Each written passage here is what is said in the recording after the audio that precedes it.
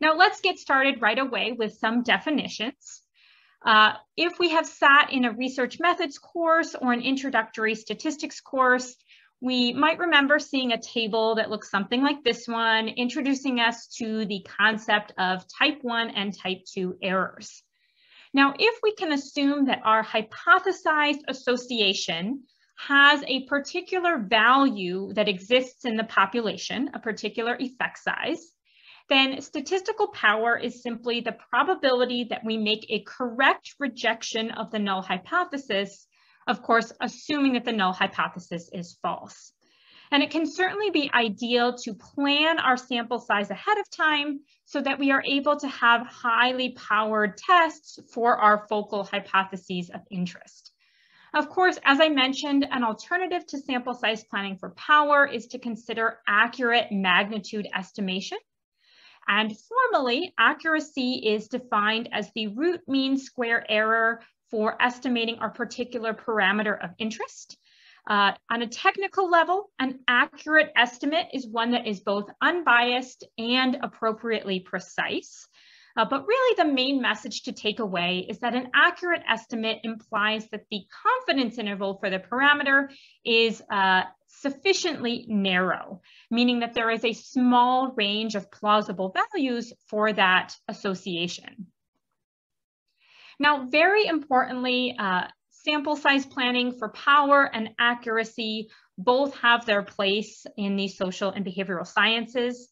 Our science has certainly emerged to a point where we can consider multiple investigator goals and multiple different perspectives. And the sample size planning approaches that we choose should be relevant to our particular goals in that context. Now, if our focal goal is to determine whether an effect exists and what the direction or sign of that effect is, then sample size planning for power is likely more appropriate there. And to give us an example of comparing sample size planning for power and accuracy, let's just briefly consider a recent article published in Journal of Applied Psychology that looked at job interviews during the COVID-19 pandemic. Now, if these researchers were most interested in determining whether the relationship between job interview anxiety and interview performance exists and was positive, then sample size planning for power would go along really well with that goal. But if the researchers were instead more interested in determining the precise size of the association between anxiety and performance, then sample size planning for accuracy may make more sense there. We can certainly find statistically significant regression coefficients that still unfortunately have what are called embarrassingly large confidence intervals. And importantly, we can often have goals that consider both power and accuracy, and we can do our sample size planning and consider both of these goals even within the context of a single study. Now, over the past several decades, a variety of articles that contain surveys of statistical power in various subfields have come out, and often the authors of these surveys are sort of lamenting the preponderance of underpowered studies. And I think it's important to know that these surveys certainly have limitations. They often assume a very specific effect size for a variety of different tests within a particular field, and estimates of average power can be highly misleading.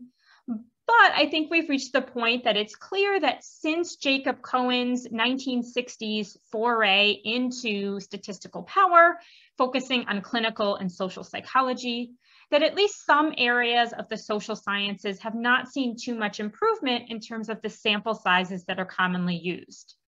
Now, an article published about 10 years ago in Journal of Applied Psychology found reasonable power for a lot of articles published in the management field. But before you all sign off of this presentation and decide this isn't needed, I think it's important to know that the authors still noted several areas for improvement. And especially depending on what area we're working with, we might be using sample sizes that are too small to reach our goals. And in particular, small true effect sizes are very common in the social sciences. We're often estimating particular associations that are nuanced and perhaps small in absolute size, but still highly important. And our sample sizes are often inadequate for those small effects. In addition, sample size planning has received a lot more attention in the experimental areas that use analysis of variance, and a little bit less so for linear regression models. Now, let's start out by focusing on a more selfish perspective, why we as researchers should care about statistical power. Of course, when we increase our sample size and we increase our statistical power, we are also increasing the likelihood that we are able to detect an association that would be highly surprising if the null hypothesis were true. This is the definition of a statistically significant p-value. And as researchers, we believe that our interventions matter and our hypotheses are certainly important. And we don't want to miss associations that may have real implications for policy and practice. And as much as we may dislike it, publication bias does remain a fact of life in the current publishing environment. Publication bias is partly due to journals continuing to favor statistically significant results, particularly statistically significant focal results. On the other hand, researchers themselves are less likely to submit articles for publication that contain only non-significant results.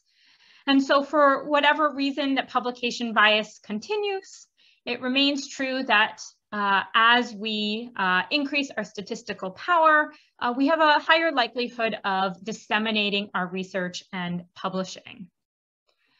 But despite the fact that our sample sizes are often smaller than needed for our particular hypotheses of interest, researchers have pointed out that articles are still being published at a higher rate than would be expected given lower levels of statistical power. And I like to refer to this as the power publication paradox. Now, in regression in particular, Maxwell has pointed out that regression studies are often extremely underpowered to detect a particular association of interest. For example, we might have 5 predictors in our regression model, and 4 of them are covariates, and we are particularly interested in one of those predictors. Regression studies are often highly underpowered for that particular test. On the other hand, the power levels are often much more adequate if we were simply inclined to find the effect of any of the predictors. For example, if we didn't care which predictors showed up as significant, our studies may indeed be adequately powered. So this means we may be publishing and interpreting results based on predictors that did show up as significant, while unfortunately missing true relationships that may have important implications.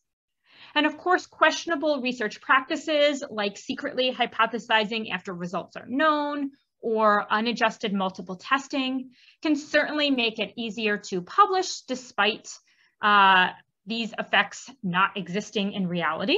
Now, how would that have anything to do with statistical power? Well, I believe that as our fields continue to reduce QRPs and emphasize transparent research, that a priori sample size planning will become even more important to be able to publish and disseminate our work. Now, let's take a much bigger picture perspective and think about how sample size planning and power affects our field at large. So let's take a little example here. Let's assume that over the next few weeks, months, or decades, however long it takes you, you read exactly 100 journal articles. And let's suppose that each of these articles just reports one statistical test and the p-value is statistically significant. Now, at first glance, we might want to believe that all 100 studies report a correct result, because in each and every case, the authors obtained data that would be very unlikely if the null hypothesis were true. But should you believe that the null has been correctly rejected in every one of these studies? Now, if I was thinking about this, I might think 5%, would be the proportion or percentage of studies that report an incorrect result. The type 1 error rate is the probability that we reject the null hypothesis given it's true, and we typically set that at about 5%. But this prompt is actually encouraging us to think about the reverse conditional probability to the type 1 error rate. In other words, the probability that the null hypothesis is true given we have rejected the null hypothesis. And this is not the same thing as the type 1 error rate. This is a quantity known as the false discovery rate. And importantly, how close the false discovery rate is to the type 1 error rate depends explicitly on statistical power. Now, in practice, it can be difficult to calculate a false discovery rate for a particular real field with empirical studies. There are a lot of assumptions that we need to make, but as a pedagogical tool, what this tells us is that if our field cares about statistical power and uses the sample sizes that can achieve higher levels of power, this will lower the number of false discoveries in our field and improve the chances at replication.